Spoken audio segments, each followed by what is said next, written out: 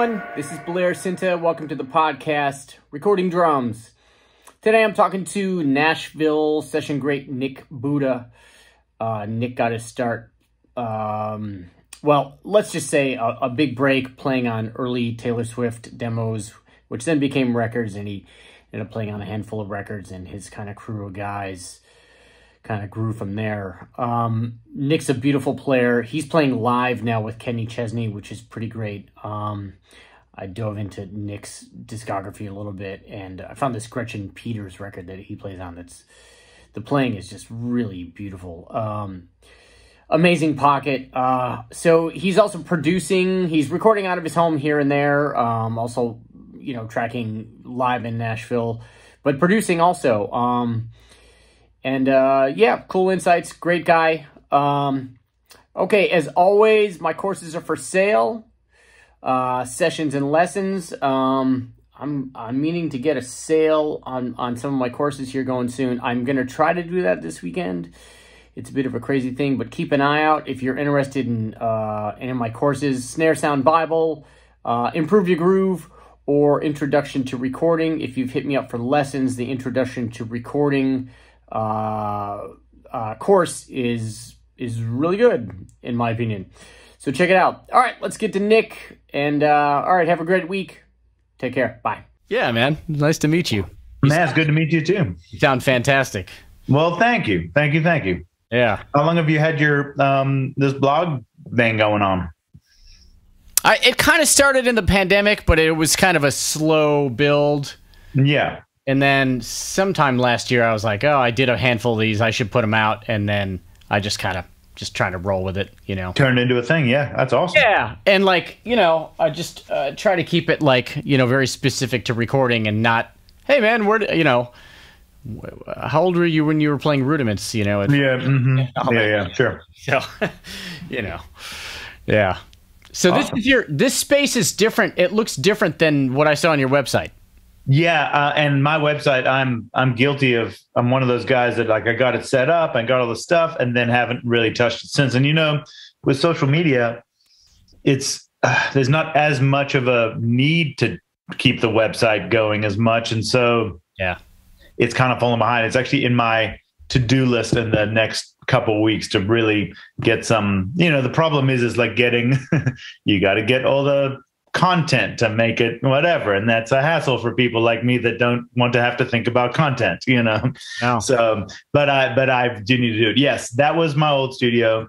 We have since moved to this house. Okay. The studio I have in here is it's great. I mean, it's you know, it's all my stuff, and it actually this room happens to sound good. I've lucked out with rooms, and maybe that's partially to do with the room and partially to do with I don't know. I have my theory on recording, and it doesn't always have to be measure exactly X amount of feet off the blah, blah, blah, and whatever. If it sounds good and it kind of makes sense, right, it kind of works, you know. And if it doesn't, somebody will say this is out of phase or this is blah, blah, blah, and I'll fix it, you know. Right. But so this room is an upstairs to the house. It's kind of a loft style room, like bedroom, living, full bath kind of area, and I've kind of taken the corner of it and made it my studio. It's not as full of a studio as the last one was. This is definitely more of a drum room or an overdub if I'm producing something, vocals, guitars, etc. Right. Not so much more than that recording at one time, you know.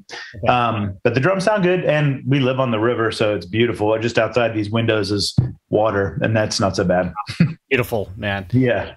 But you're connected to the house, like the whole house. Yeah, I'm upstairs, so yeah, you can hear it in the house, and it's not the best case scenario, but it's okay. Okay. And thankfully, my family is okay with me. And listen, I'm not playing all the time in here. I get tracks to play on. I play if I happen to be the only one at home, I may choose to just play if I'm feeling the thing. But otherwise, it's mostly work up here. You know, it's not. You know, yeah. And I can pick my times too. If I'm doing a song for somebody, I don't have to do it at that minute. I can say, okay, what's your schedule tomorrow? Cool, I'll take this hour here or a couple hours and do this thing. We have a garage that's actually separate from the house that at some point in the next, I imagine a year, maybe the end of this year, we're going to build on top of, and that will be the studio when it happens. You know. Okay. Yeah. Okay. But sort of a thing that people could figure out, like as players who want to be able to recording from home, you can kind of make it work anywhere. You know. I mean, that's the interesting thing about the podcast. This podcast is like, I've talked to guys in little dinky random garages, bedrooms, you know, beautiful places like Ash Sown in London. Yeah. He or outside of London, where he built that windmill thing. So all kinds of spaces, but everybody seems to get the right sound for what they do. Yeah. Everybody's figuring it out these days. Now, I was just hanging last night with a friend of mine who's a producer out of Toronto. He's here for a few days, and we normally do full sessions at whatever studio together, but he also will have me play songs in my place if he's piecing something together. And I just did that for him a little while ago, and he just told me, he was like, man, the drums sound so good. And things so great. I mean, I will say I'm not, it's almost like I stumble into it, but you know, I know it sounds good. When I listen back, I know that it does sound good. Good. Then hopefully somebody else will think so too. Yeah, you know. Of course you know. Yeah. You've been around the block, you know. I'm curious, are you still on the website? It says you're rocking a Digi 02 preamp. Are you still that's thing? Also changed. I wish you were there. But I still have it. I didn't sell it. Okay. Yeah. And I'm assuming one day there will be a use for it, because it had the Black Lion mod on it, and it was you know, the most solid piece of gear I've maybe ever owned. Yeah. But at some point I went over to the UA Apollo setup. Yeah. And we all have. Yeah, it just makes sense, you know. I mean, especially when you're dealing with so many tracks that you deal with drums, you know. I mean, I've got the 8P, so it's got 8 pre's in the back, and I've light piped in another 8 channels. Actually, I just got this new unit, the Audient, whatever it is, 880, which is great. So I've got 16 channels, which I don't use all of, but that's the thing, is you've got to have some channels for drums, you know. And what better scenario where you not have to tax a computer by being able to run a lot of the plugins recording on the Apollo. I mean, it's a kind of insane setup. And if you want to, you've got your different brush, like the brush setting, the full, you know, whatever, blah, blah, blah. So yeah, it's been, after I got used to it, because it's a pretty big mindset change from what the old one, what the Digi 02 was. But yeah, no, it's great. So are you off hardware then, as far as mic pre's and stuff? Most of it. I've got this API 512 dual, like it's 2 512s in a rack thing. Okay. And I've also got this, what is this? The TL Audio tube pre. It's like a dual tube pre compressor thing. Yeah. I use those because I could do the API thing inside the Apollo the same way, but I have it. It's set up. I just leave it. I literally turn it on. It's in there. I mean, I'm going to be doing this afternoon. I've got a guy coming over. I'm doing a track with him, and I don't have to think about getting ready for it. Right. I just turn everything on. He comes over. Yep. We go, you know? So yeah. But you're using some mic pre's in console also? Yes, I am. I'm using some Neve stuff on the what am I doing right now? I've got a Neve pre on the kick drum. I've got something else, and not very much. It's a light color. It's not. I'm not going crazy with everything, because when I send tracks off people, it can't be so in a vein that it gets stuck there. They need to be able to, if they want to. For a while, I was recording my room mics pretty crunchy, because they sound, when you in the mix, it sounds great. But if somebody's looking to use more room mic for whatever reason, it becomes a little unusable, because it's so specific to where they are in the kit level of what I like to hear. But I'm not the one dealing with it after I send it off. So, I dialed some of that stuff back. And yeah, so yeah. Are you EQing on the way in too through those mic pre's? Yeah, but this is so barely, like not really. I mean, everything's going in pretty flat. Right. maybe getting some bad mids or something here and there, or and occasionally I'll send somebody, like I'll put a little EQ on the snare, just lift like the very up just a little bit, the top end, because it sounds good in the mix. But honestly, they're going to do that too. So most of the time I really don't touch anything. It goes in pretty flat, and that's how I send it. Okay. Yeah. And sometimes what I'll do, I've started doing this recently because somebody mentioned that they do it. I thought, well, that's a good idea. I'll send, especially if it's a track where I'm recording the drums, and then I'm doing percussion with it, and then maybe there's a brushy thing that's underneath or something like that, I will end up sending them an MP3 of how I've got it sounding. Yeah. Just so that they can see when they pull up the tracks, they can see, oh, okay. Because sometimes I'm not sending the whole file back. I'm just sending the stems, and that's it, so they can put it in and kind of see when I was recording it, what I was thinking, Right. Yeah. There's a lot of ways guys are doing it. Drummers are doing it. I always tend to send a 2-track mix. Like, this is what and then sometimes I'll be specific about, like, hey, I muted the rooms, or I muted the mono overhead, or whatever. Sure. So they give them some direction on if they give a shit, like what I liked. Well, yeah, I mean, that's the thing. Some people care more than others at the end of the day, and it's I try and do a once over.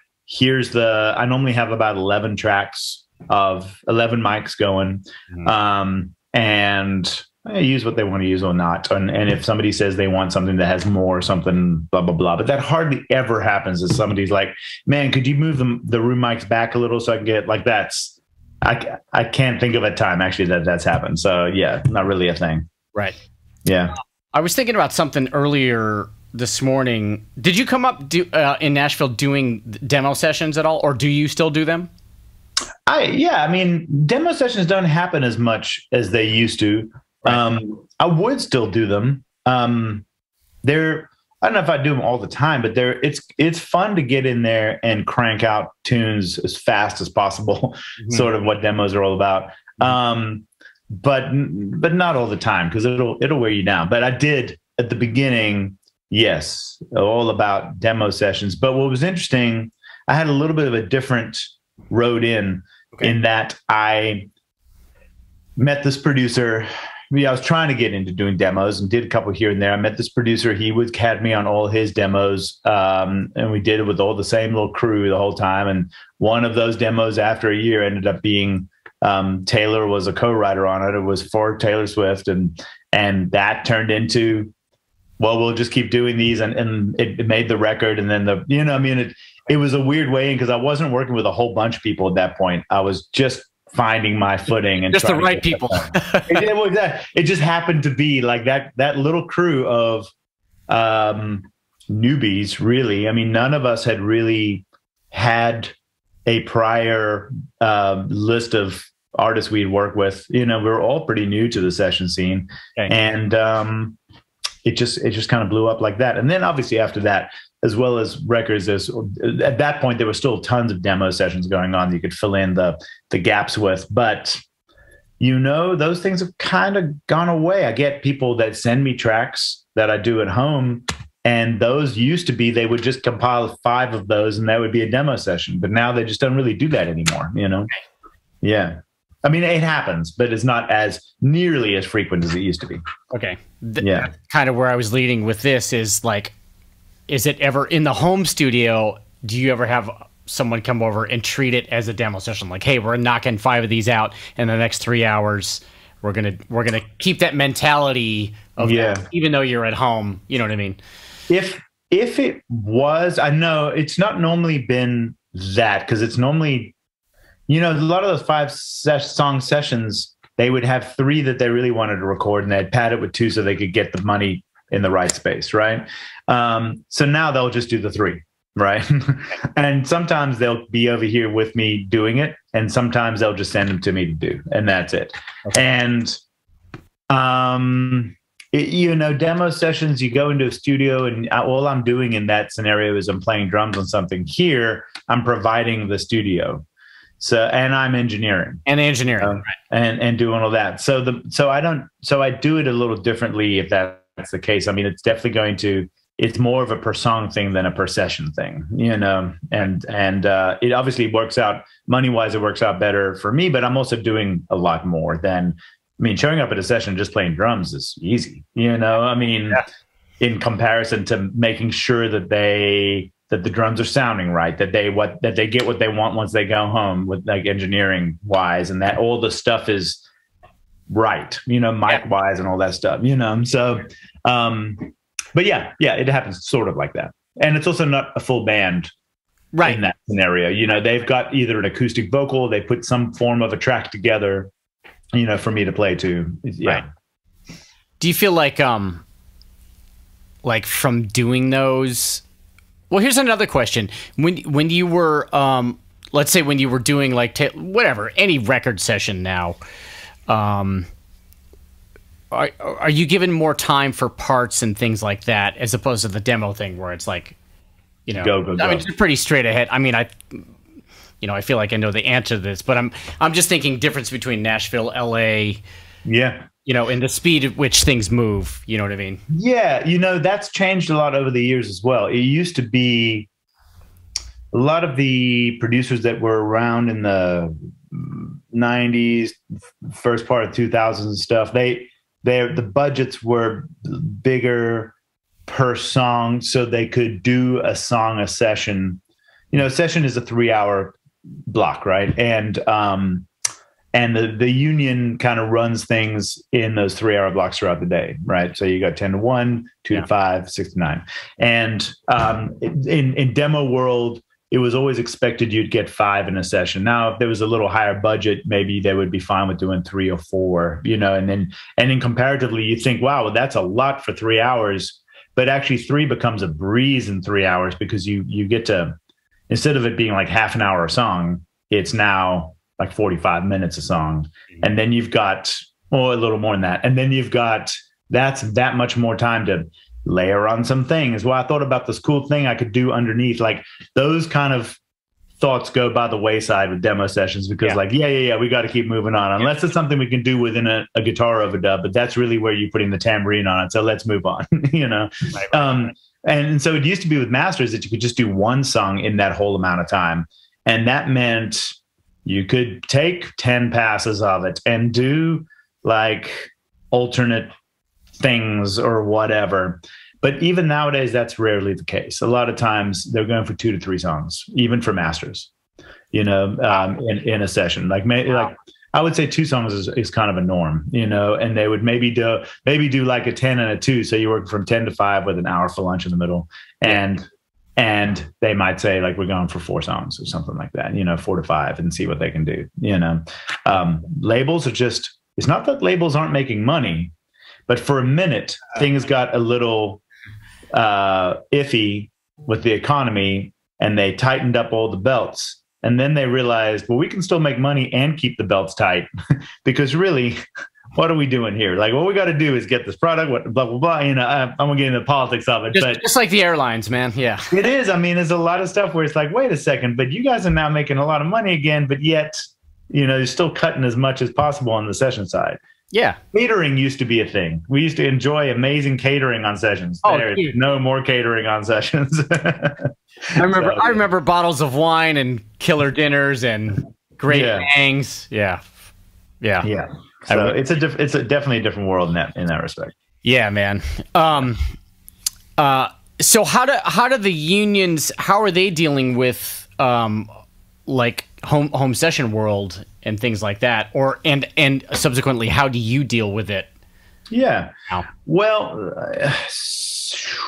without getting myself into too much trouble here, the union actually did a good job of coming up with a scale that was like a single song rate type deal. So, and it was very easy because you have to, in order to bill through the union, you have to be a signatory and blah, blah, blah. And that used to be a whole thing. They simplified all that down so anybody could be that.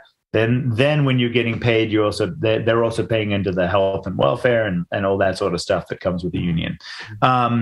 However, there are times when it's just, this song isn't going to be anything. Like, this is whatever it's going to be. And I am comfortable sort of skating through it and just getting paid for the song and not going through the union, and that's frowned upon. I mean, we're in Tennessee, it's a right to work state. It's not like it's illegal to do that.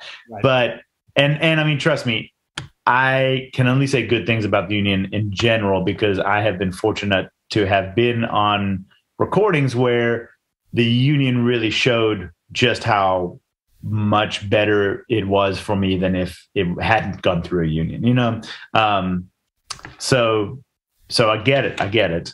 But at the same time, if I'm going on a case by case thing, sometimes it's just easier to do. Here's a song, pay me on the Venmo, call it a day. Yeah. Yeah. I mean, I feel like the union thing in LA broke down long ago, Yeah. And man, it's been my union work, man, it's like almost non-existent at this point. Yeah. But it became less and less. But just with the home studio thing, which I mean, I think it started to become a little more prevalent out here first, I think. Yeah. Yeah. And it just, they never, let's put it this way. When you talk to somebody, do you quote union rates? I base it off of union rates, but like that's kind of where it starts. And then you just kind of get a feel for what people are comfortable paying. I mean, listen, a lot of the things, if I'm doing them here and it's for a record, it's going on the card. Mm-hmm. And I would be the leader on that card because it's just me doing it here, and that's how they would file it and blah, blah, blah. Right. All good. If it's an indie, somebody or other, it's you kind of got to go with what they're able to do too. And I have a pretty standard rate, but then it's pretty movable just depending on what the deal is. If they tell me it's going to get used in something, but they don't want it to be on the card, I'll jack the rate up a little bit because, okay, fine, but I'm definitely not seeing back end. You've just told me it's going to get used in something, so I at least need to get paid a little more now. You know what I mean? Yeah. So it just depends. Right. When you take your car and it gets fixed, it kind of depends on what needs to get done, so a little bit the same thing. Oh, and these spark plugs are bad. Yeah, well, no, I'm not coming up with it. It's not like, you should see the snare drum I'm going to use on this. This is going to be way more expensive. I'm really trying to pay off this snare drum I got on layaway. Yeah.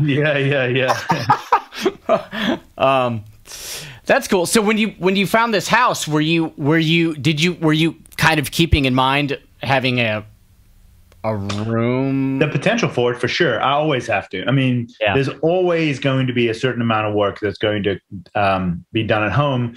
And I like producing. It doesn't happen all the time, but when it does, I've got to have my own place. I mean, and I got to have a place where I can, if I think of something, I can lay it down and whatever. I got to have a setup that's just, I can turn it on and go.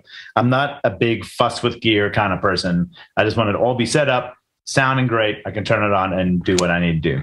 So this house, like I said, this is we had already discussed moving into this would be a good temporary setup, and that when we get to doing the building on top of the garage, that would be a great studio. So that'll be the deal, Right. Are you producing a lot? Not right now. There's a young lady I've been producing since for a while now. And within the last year, and it's cool. And she's about to start playing her stuff for some folks and see kind of, the big question mark is like, I can make something sound great. And we've got some good songs and they're awesome and very creative and cool recordings. And then what, So, calling folks that I know and her doing what she needs to do and, get it out there. But I really enjoy producing. And it seems that like these projects pop up. I love being creative like that. So, yeah.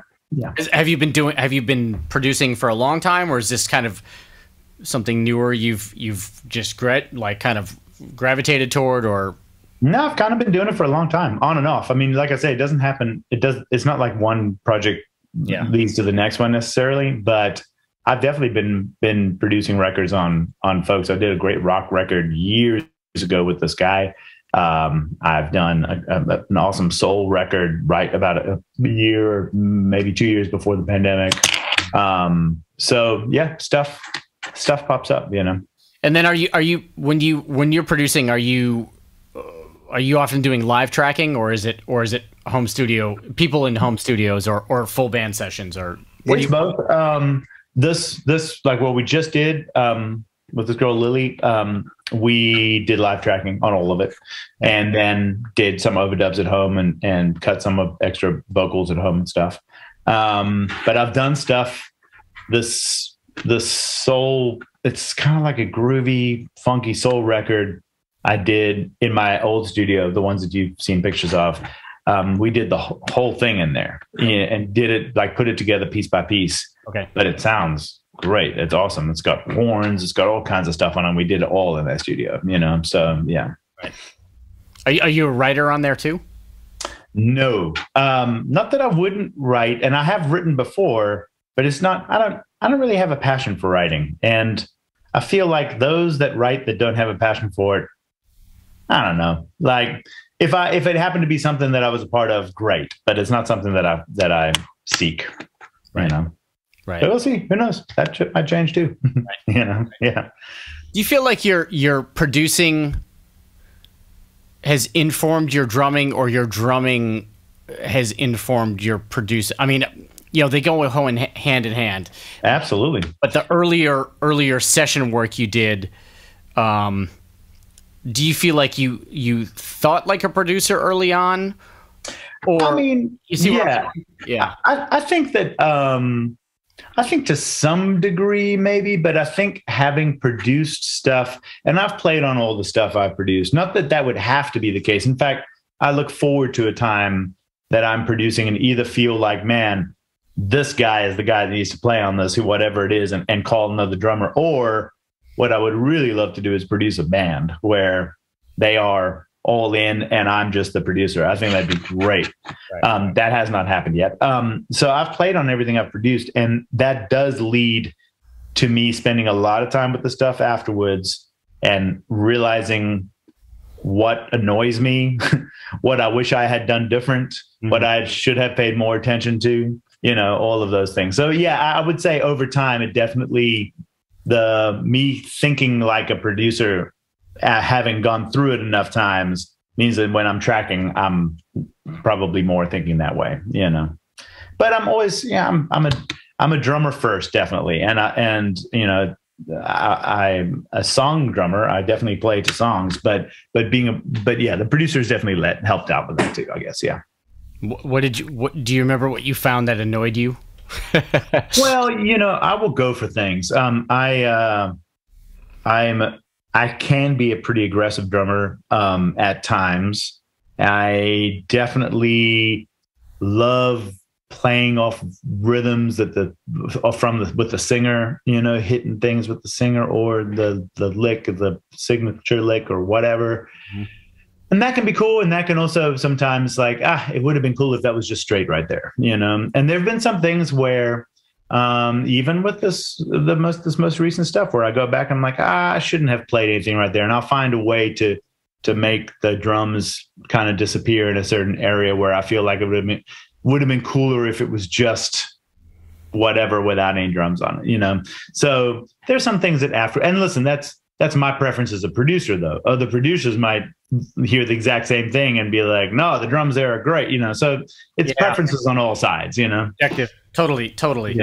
Yeah. Do you feel like you start to make decisions in the moment as a drummer, you know, being able to think outside? Absolutely. I mean, listen, I've been doing session work for long enough now that the only way to become a good session player is time spent being a session player. You know, you just can't go in and like, well, I can play to a click. I mean, yeah, it doesn't do anything as far as, you know, does this enhance the song as a whole? And what are you doing right now that's moving it forward, making it come to life, whatever that is. And doing it enough times, you can make the decisions right off the bat as things are happening. This is the best thing for this moment. you already know the reason why. You've calculated all the bits and pieces, and that's it. Yeah. That can change if you have enough time to really dive into it, but maybe not. A lot of times, second take is a great take. And the eighth take is no better because I've already sussed it out, and there it is. Right. So yeah. Do you feel like just your background at all? Do you feel like you've been influenced by South African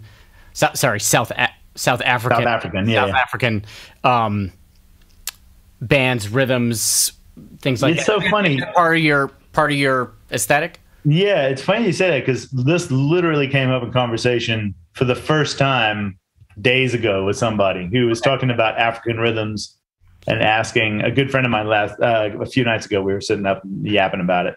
And I think to some degree, because I didn't realize that I knew those rhythms until I was in a band that required those kind of rhythms to come up. And although I can't name them, I know what they are. Interesting. So yeah, I mean, and there's a certain pocket that comes with that stuff, right? I mean, there's a real driving force. A lot of it has a sort of underlying four on the flourish kind of thing, or some form of, I don't know, something. Yeah, I think it has influenced, even if I wasn't overly aware at the time that was happening, Right. Yeah. But as a kid, you didn't bring over, some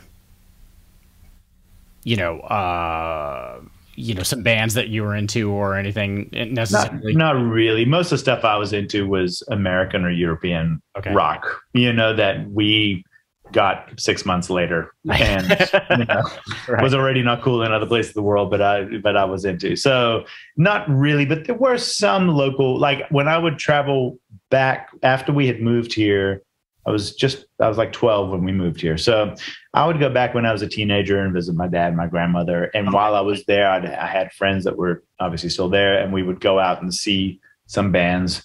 And so I would see some bands sometimes that I thought were really cool, taking a sort of Western approach, but with African rhythms and stuff. And I know a few of those that I got really into. So yeah, in there, but no, I did not come here and start playing drums with a real African vibe about it at all. No. Yeah. Did you start to get exposed to studio work pretty young, especially growing up in Nashville? Yeah, a little bit. It's kind of always been there. I didn't do a ton of it, but I do remember my first time in the studio. I was, I knew I wanted to go to Berkeley after high school. And so I made an audition thing, and that was in a studio. And that was kind of the first time I really spent time. I was senior in high school or something like that. But then right when I was done with college, I came back here for just a little bit and did a couple rock records with some random folks. Somehow just ended up in these scenarios, right? In some of the big studios, none of which are here anymore. But, and so when it came to, and I recorded a bunch when I was in Boston too. When I was at Berkeley, I recorded a fusion record with this crazy guitar dude. And, all kinds of stuff. I was always recording, I guess, one way or another. So by the time I came down here and I actually started doing an actual Nashville session, I was green to how the Nashville sessions work, but I wasn't completely green to recording, and it kind of, but I'll say this, I'm thankful that those first sessions were demos and I didn't get thrown into some scenario where it really mattered. You know what I mean? Like it takes a minute to kind of figure out how it works and get comfortable reading charts so that when you see some figure, you're not like, oh shit, what's coming up, Yeah. And it just becomes second nature. That takes a minute. So, yeah. Right. And man, you recorded with Colonel Bruce Hampton. That's fucking great. That was an early recording experience. Yeah. I don't have, it's funny when I think about that, we were just in the studio playing. I don't really remember thinking, shit, I've got to make some awesome statement about this record. We just were in there, and Hampton was all, I was 23 or 24 when we did that, and learning this guy who, he was kind of bigger than life, seemingly crazy, but actually more on point than any of us ever actually understood. I mean, there was so much mysticism involved. And so I was just trying to figure out what the hell I was doing making this record. It came out great. Derek Trucks was on it. We had all kinds of guests on it, Yeah. So yeah. That's heavy. Do you know Jim White, the drummer? Yes. Okay. Yeah, I haven't seen, I know that he moved some years ago. Yeah, he's in Colorado. Yeah, he's in Colorado, and he teaches, right? Yeah. Yeah, I'm a huge fan of Jim White. I used to see him here play with some jazz guys around town, and I feel like my friend, I'm good friends with this woman singer named Annie Selleck, who's just incredible jazz singer here, and I feel like I saw Jim play with her more than a few times. But yeah, it's great. Okay, yeah, because he has a connection to Bruce Hampton from, I think, from Atlanta. I don't remember, but he does. Oh, that's awesome! I didn't know that. Yeah, I'm not remembering the history. We went to school together, and I'm not remembering, but that's how I learned of Bruce Hampton. Like, oh, okay. Together and some through, I don't know. Cool. Yeah.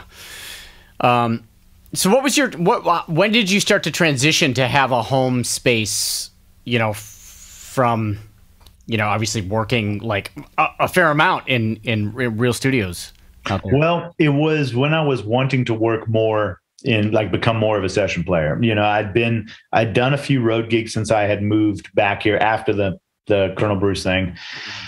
I'd been on the road a couple of years with some road stuff, and I decided I didn't want to just be on the road all the time. I wanted to be doing sessions too. All my sort of idols that I grew up listening to did everything, sessions and road stuff. I want to do that too. And at that point in Nashville, there was a pretty thick dividing line between those that toured and those that stayed home and did sessions. So I got a little money together, and I bought my first little setup at home with the idea that if I had a place that I could do some tracks for some folks for free, even at first, just to show that I could do it. Because I found out I had a few songwriter friends that were successful, and they were doing demo sessions and stuff, but they had their guys. And just because we were good friends, it didn't mean that they were now going to just use me instead of the guy they had been using, Sure. And so I was like, I need to find a way to get in with these folks so that they know that I'm not just a road guy, I can actually do this. Yeah. So I got a pretty basic, the 002 was a purchase, and a few other things, not very much, and a sort of a basic mic setup. That's what I felt like. Some of the mics I still use were from then, like my Beta 52 and the kick drum I've used since then. I mean, it's killer. I love it. There it is. And what that did was, okay. So I had the setup. I learned Pro Tools. It was a definite, heavy learning curve at first, but I got it. And then my friend Tim who played bass on most of that Taylor stuff. He was like, man, I know this guy who is looking to cut some drums on a couple tracks. He's got a couple artists, blah, blah, blah. And I was very hesitant to call because I wasn't as sure of myself at that point, but I did. And that was Nathan. It was before anything happened. And it was only because I had the space, and it was in a bedroom. I mean, it was literally in a little bedroom. That was it. And he came over, and we just vibed. He liked the vibe of it. The sounds in comparison to now were probably ridiculous, right. But for what it was great. And that's what started that relationship. That's what led to all the stuff that led to Taylor, that led to, so, I mean, it's a weird, I could not have predicted that would have been what came out of spending some money on some gear, but there you go. Do you remember how many tracks you were recording then? I was probably using just a 4-piece kit. And I know I had 2 room mics. One, and I would have had a top and bottom snare, and 2 overheads. So, I mean, I was probably doing 10 tracks. Oh, right away. Wow. Yeah. 8 to 10. I'm trying to think. I probably 1 kick drum, 2 snares, 2 toms, 2 overheads, 2 rooms. So maybe nine tracks. Okay. Yeah. So you knew you knew what you wanted to achieve with that. Yeah. And I knew the basics. Listen, I mean, I had been in the studio enough to know, okay, I need to have these room mics. This is not a big room, so I need to have them as far up and as far back as possible. So they weren't even on stands. I had them attached to the wall from the corners of the room, you know, and I had the drums as far back as possible. I had some foam, whatever, on the walls, you know, and that was kind of it, you know. So yeah. Do you feel like you kind of had like your tuning thing together at that point? No, and you know what? I don't even know that I really have my tuning thing together now. But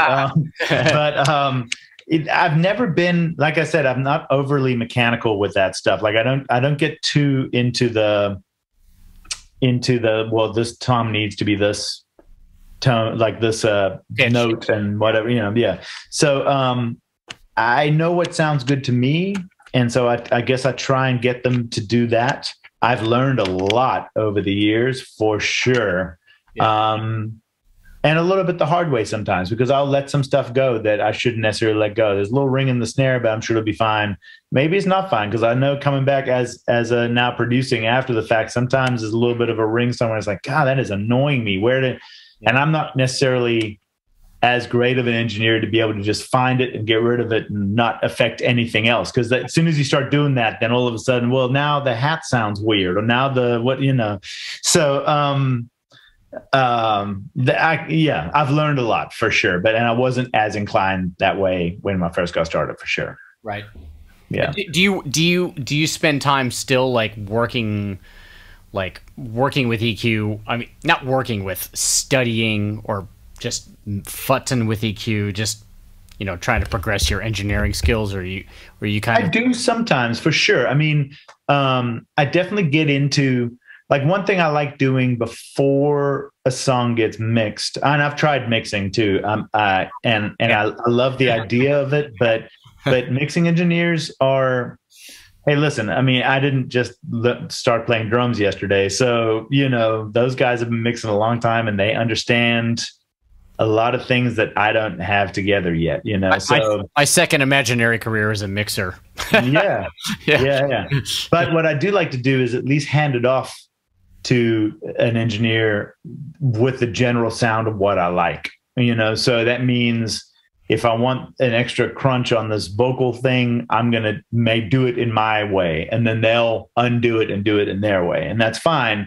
They have the idea. It's not starting from complete scratch. There's at least me doing my bit, which includes some degrees of EQ and some degrees of, you know, I'll throw verb on some things and some whatever on delays on some things and blah, blah, blah. Nothing crazy, but at least enough so that, okay, I like the way this is sounding to me. Yeah. Now make it what it needs to be, you know? Right.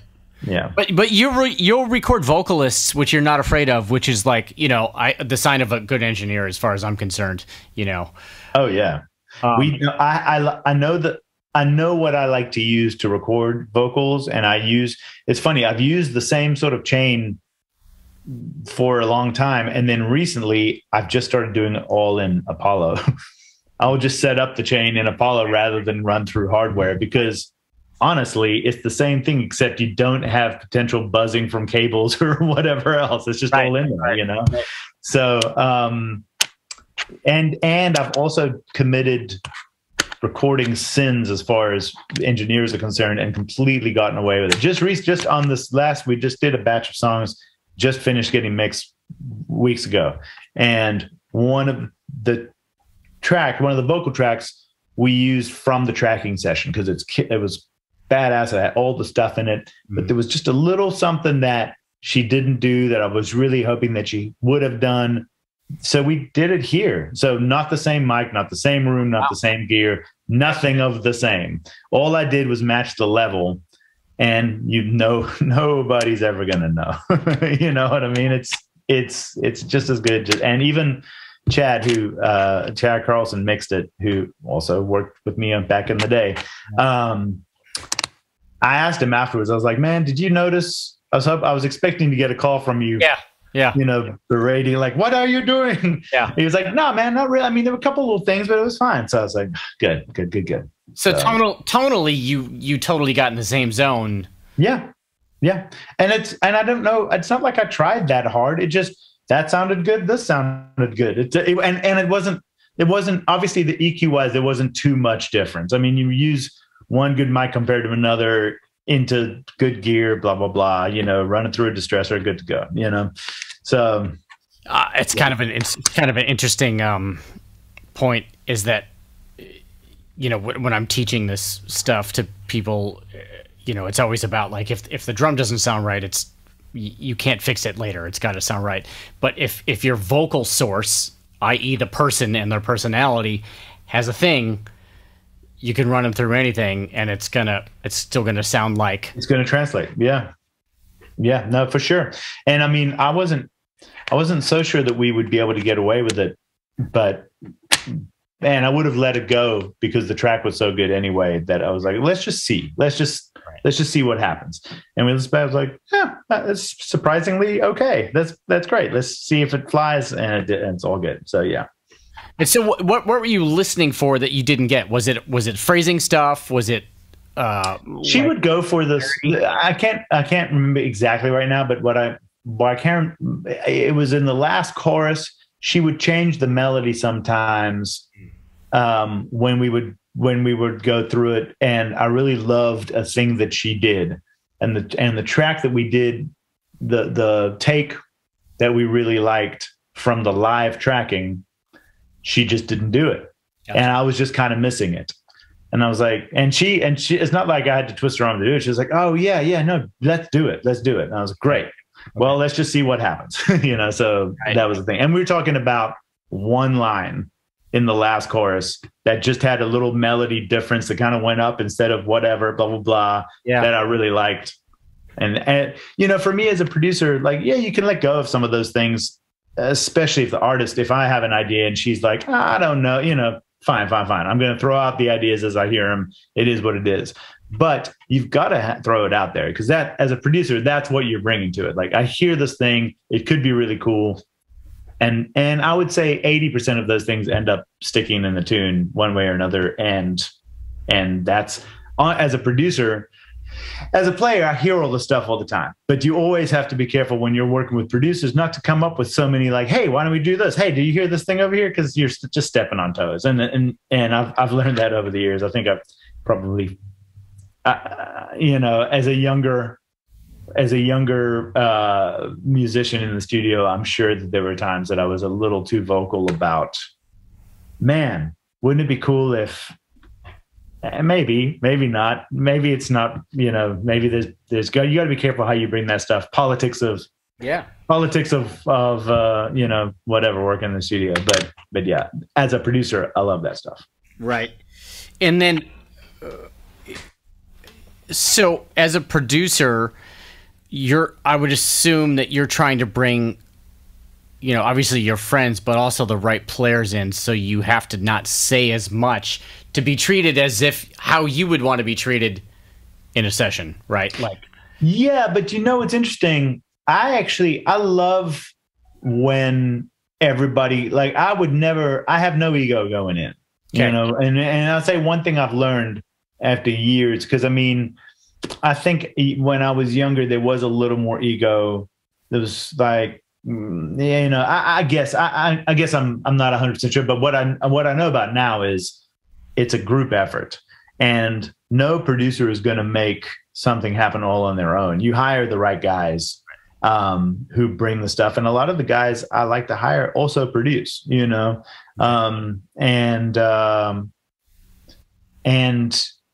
yeah, I can tell them I want to work with guys that I feel comfortable saying that's not working.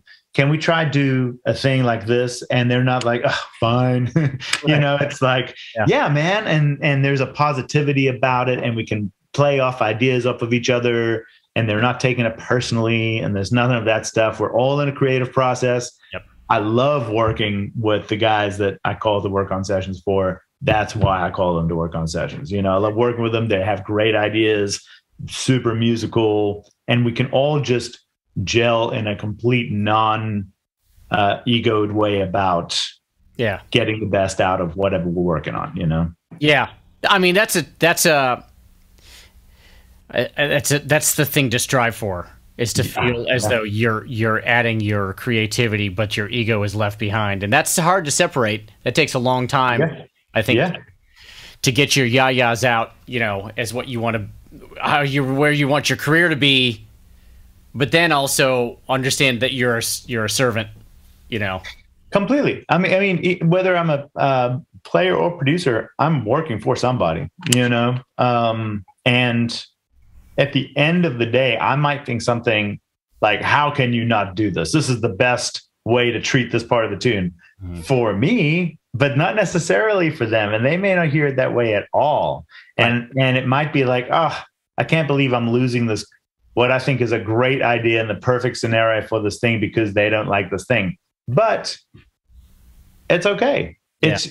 We're just working together. It's like having a conversation and coming out like, okay, well, I may not agree with you, but I respect that that's how you feel about it, and that's great, you know.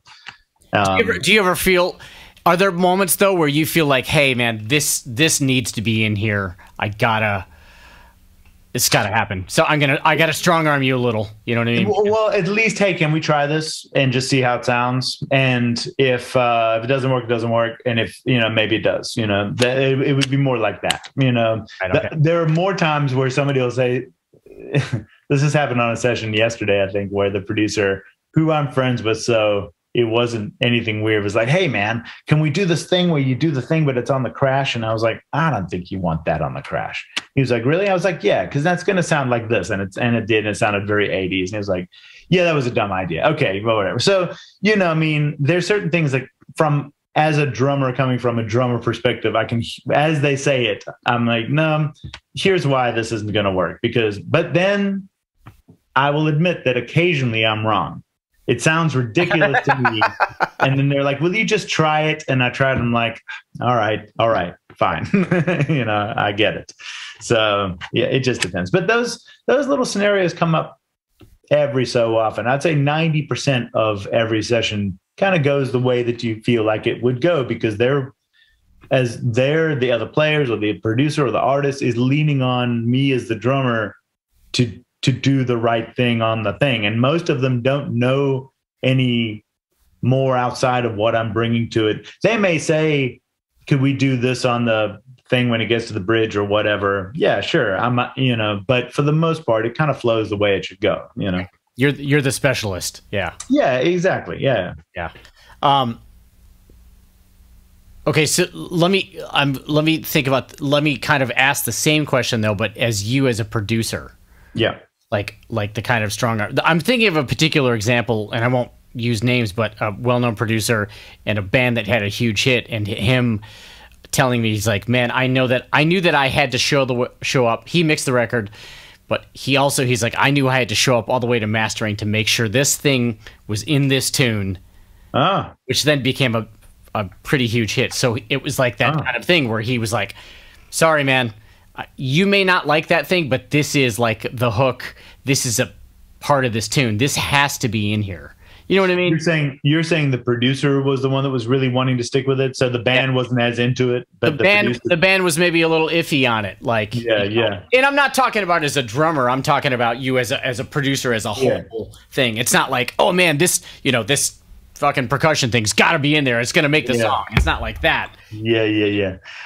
You know what? I mean, I think I haven't come across a scenario yet where there was something that seemed that integral to the song that the artist didn't also agree with. You know what I mean? Yeah. Because I feel like it'd be difficult to push something as a producer I guess if the artist is iffy on it, I would potentially say, hey, listen, we'll do an alternate if you want. But I really feel like just live with this for a minute. Yeah. Hear it mixed with this. Right. Let's just let it sit for a bit. And if you still absolutely don't like it, because listen, I haven't, as a producer, I haven't worked as like with a big label, so that it's me having to bounce between what the label wants and what the artist wants, as most producers have to do. Right. or that pressure to have a hit, maybe. Exactly. I think if that were the case, yeah, boy, I don't know. I would tend to push my view on it over the artist unless the artist was absolutely opposed. But if the artist was with it, I would have to push it because that's what I would be doing. That would be my job. Like, right. I really feel like this is the thing that makes it. Right. Yes. Right. So yeah. But yeah, it's interesting. It's interesting the two hats to wear, like the experienced session drummer that really understands, like, from experience what will most likely work and most likely not. Right. And then the producer where, you're a guide, but also kind of have to be a strong arm sometimes. Exactly. I've been fortunate where most of the folks that I've worked with have gone with me on ideas that I've had, and most of the time it's worked out well, because even my initial idea of something like, hey, I think we should treat the section like this, even that may change once we get into it a little bit, but we've decided to go down that road, I think is the point, and thankfully I've worked with artists that have been trusting of me and okay to see what happens and then happy with it, so yeah. Right. Yeah. Are you searching for a band or to look to work with, or is these things kind of more like happen more organically? They kind of happen organically because I don't know how to search for a band. I mean, part of the problem is I would love my, hey, the antenna up. I mean, if there's something that comes around, but there's two sides of it, finding a good band and then finding a good budget. And those things do not often come together. But I would love to. I'm certainly, my eyes are open for it, Yeah. Anybody's listening? No, but you never know. Who knows? You never know. Yeah. And I mean, I think you put it out there. I mean, not just obviously, I'd love to produce a band. I just want to keep producing. I really enjoy it. And like I said, I'm not in marketing. I don't know necessarily what to do once the record's done, but I can certainly get a really great record done. So yeah. Yeah, they have people for that. They have different brains for that. Yeah, that's right. Thank goodness. Yeah. Well, thanks, Nick. Yeah. Nice to talk to you, man. It's good to talk to you too. Yeah. Well, I hope your session goes well today. I love that. I love that you got serious sunlight coming in that room, man. Yeah, man. I don't know if I can hear as we. Let me take this over there. Maybe you can get an idea as we get close what the... Oh, dude. Are you serious? Yeah, I was serious. There's water out there. Yeah. So, yeah. I got a good little setup. It's not a big setup. I mean, it's just an old kit with the mics and stuff, but it completely works, So, yeah. You have a margarita sitting out there at all times for a break. At all times, that's right. I should have one of those frozen margarita machines just sitting on the deck there. Right? Yeah. Right. It looks pretty nice there. The weather's. You guys got good weather by now? It's so weird. I mean, yes, I think last night it got down to 40 degrees or something like that. It's not like it's hot yet, but I love. I'm quite happy right now. It's probably 70 outside. Let's keep it there for a while before we hit summer because, man, it gets hot fast when it gets hot. Where are you at? I'm not even sure. I'm in LA. I'm in Glendale. Oh. Yeah. Oh, okay, cool. I'm going to be out there in end of July-ish or so. Okay. Touring, playing? Yeah. So I'm out. I haven't been on the road in very, very many years, but this summer I've started playing with Kenny Chesney. So I'll be out in LA at end of July. Where are you guys playing? The SoFi Stadium. Oh, no shit. Yeah, wow. Chesney's sells some tickets. Yeah, that's tickets. Yeah. Yeah, it's big. We just did our first gig last Saturday in Tampa, and at the Raymond James Stadium where the Buccaneers play, and it was insane. I mean, sold out, 60,000 people. It's nuts. Is it? How does it feel to be back out doing it? I'm loving it. Yeah, I'm loving it because I came back out of session Monday morning It's great. I'm still home most of the first halves of every week, which is great. And I feel so fortunate to be in with such an amazing crew. Like that whole camp it's been the coolest experience, far beyond what I would have thought getting into it originally, and I mean, this whole deal has been going on for 2 months, 2.5 months or whatever. So it's still pretty new. But I'm loving it. Yeah, it's really great. We're playing in Charlotte on Saturday, and I'm really looking forward to it. It's a big rock show. My hands, I've never had calluses like I have right now. I mean, just beating the crap out of the drums and having a great time doing it. So yeah, that's great, man. Yeah, I think it's really great to keep a balance. Your creative juices at home, and then just playing just to play and play. Yeah. I love the fact too that there is such a freedom in his organization to be you. Oh yeah. I came in and it was about make the gig yours, do what you want to do on it. It's not about what's been done before. Make it you. So I get to. Sometimes it gets a little crazy. Sometimes I do some ridiculous stuff, but it's very fun. And it's a rock band, 3 guitar players, for crying out loud. I mean, it's great. And all of them rocking along. So it's really good times. Man, that's the rare thing these days. I feel like, especially on a big gig like that, where the thing that you just said, just go ahead and man. Yeah, it's complete. I feel like it's a little bit of an anomaly because we're also not really using any tracks. Only a few songs even have tracks on them. Most of the time it's just the band, all live. There it is. Are you on a click?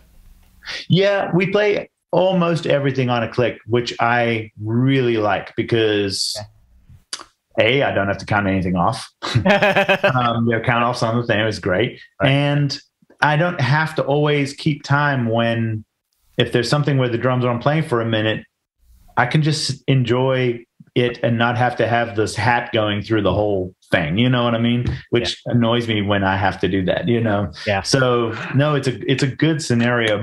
Like I said, there's 4 songs maybe that have sounds going on, percussion-y kind of things or other things. But other than that, I'm playing to a click, but that's it. Man, congrats on that gig. That's awesome. Yeah. Is that going to go all year, the touring? It ends at the end of August. There's nothing, I don't know if you'll do something in the fall or not. I don't think so, but I'm not sure. But we're pretty good. Pretty much every weekend between now and the end of August. That's awesome. Right on. Yeah, it's great. All right, man. Yeah. Well, maybe I'll see you out here, man. Who knows, Yeah. I hope so, man. That'd be great. Yeah. Yeah. All right. Well, I'll keep in touch, and thanks for your time. Yeah, man. Thanks. Good times. All right, Nick. All right. Take care. Yeah, man. All right.